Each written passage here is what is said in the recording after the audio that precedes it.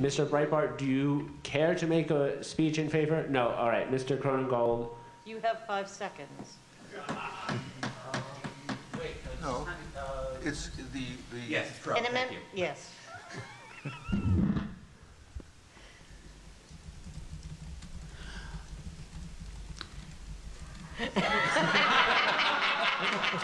I would urge the member to hurry it up because we've got a lot still to go through. So Quite.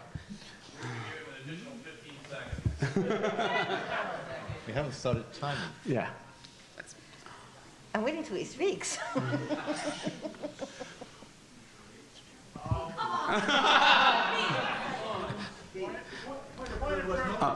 Please make your argument, Mr. Cronengold. Absolutely.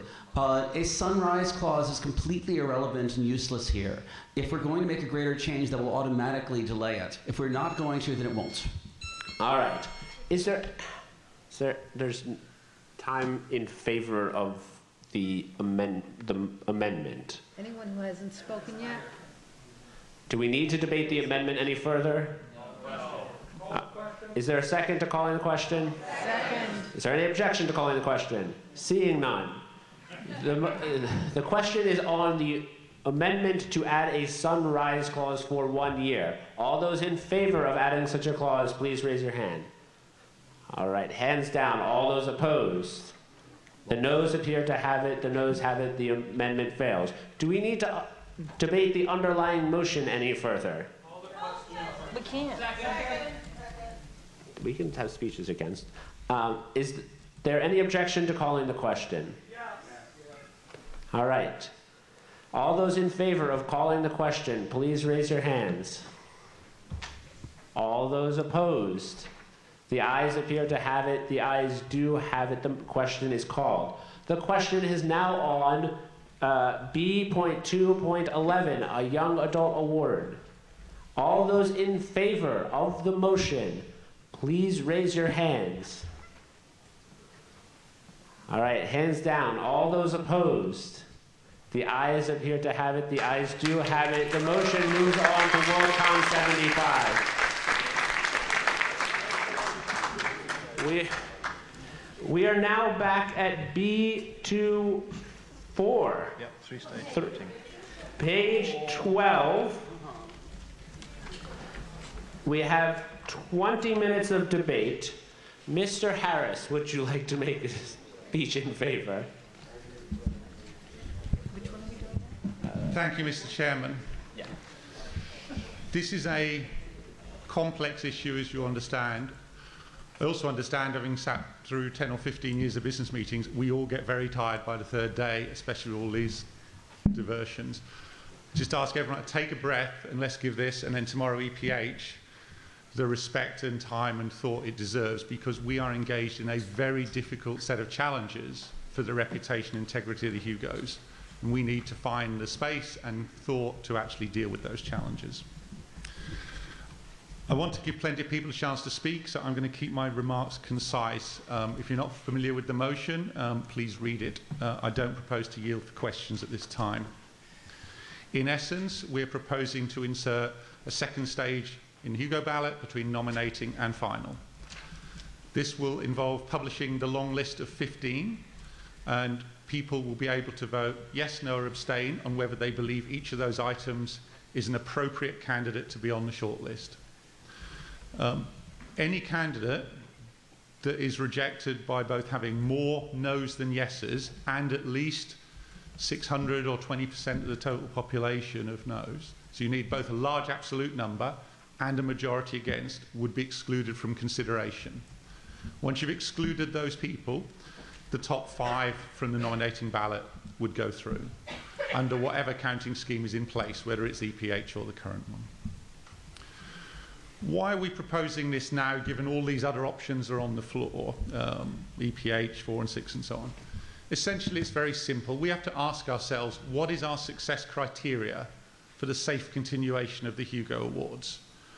It is becoming apparent that with things like EPH, we absolutely guarantee a couple of good candidates per category.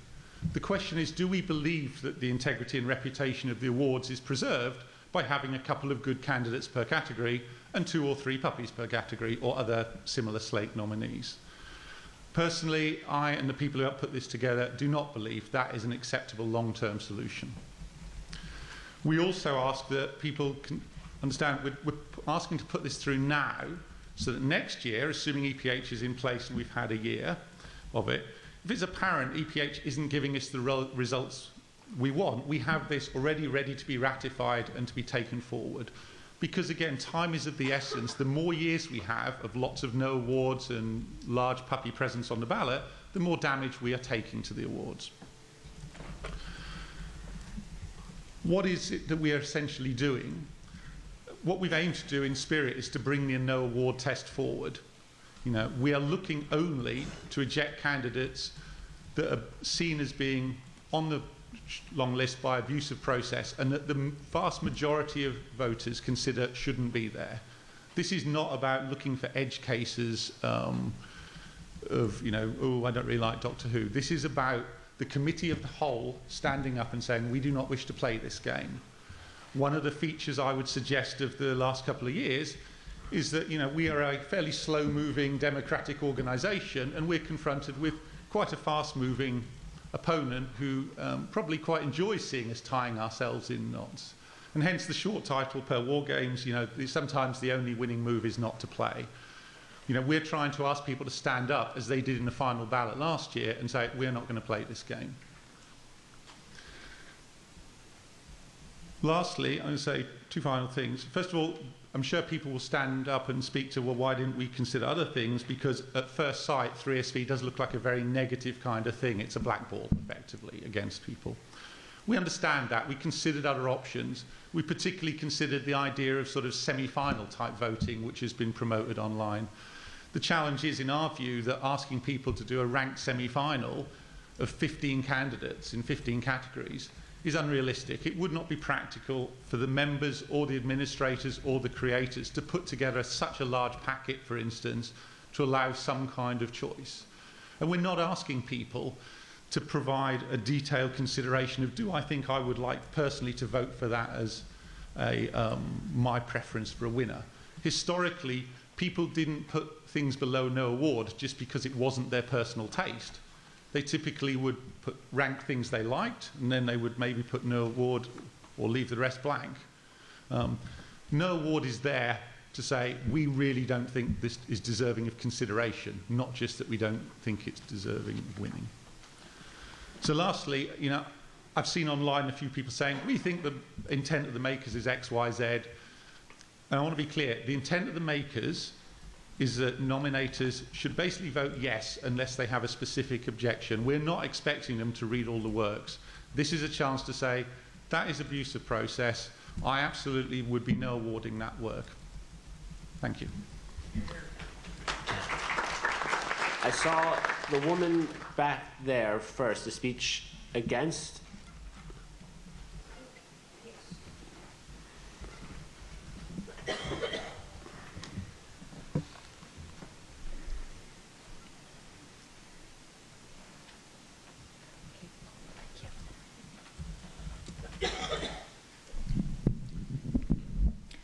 I'm Kate Pogg. Some of you may recognise my name. I don't care if you do or don't. I would like to point out that, as written, this proposal is for a vote of all the membership. Since some of the membership are committed, and I'm not naming names, but since some of the membership are highly committed to having works of their choice stay in and works that they dislike stay out, what precisely does this do to prevent a highly motivated, antithetical group from taking membership and then using this to knock out worthy candidates? What does this proposal do to enhance the reputation of the Hugo Awards? What does it do to increase the membership, which, given the popularity of science fiction as a whole,